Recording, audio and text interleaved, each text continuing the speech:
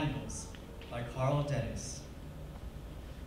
If on your grandmother's birthday you burn a candle to honor her memory, you might think of burning an extra to honor the memory of someone who never met her, a man who may have come to the town she lived in looking for work and never found it.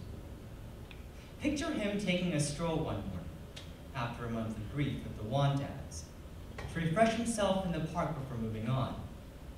Suppose he notices on the gravel path the shards of a green glass bottle that your grandmother, then still a girl, will be destined to step on when she wanders barefoot away from her school picnic. If he doesn't stoop down and scoop the mess up with the Wandad section and carry it to a trash can.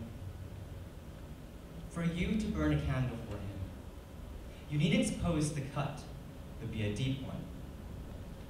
Just deep enough to keep her at home the night of the hayride when she meets Helen, who is soon to become her dearest friend, whose brother George, 30 years later, helps your grandfather with a loan so his shoe store doesn't go under in the Great Depression. And his son, your father, is able to stay in school where his love of learning is fanned into flames. A love he labors later to kindle in you. How grateful you are for your father's efforts is shown by the candles you burned for him. But today, for a change, why not a candle for the man whose name is unknown to you? Take a moment to wonder whether he died at home with friends and family,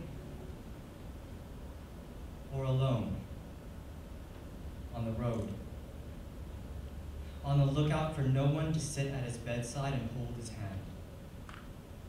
The very hand it's time for you to imagine holding.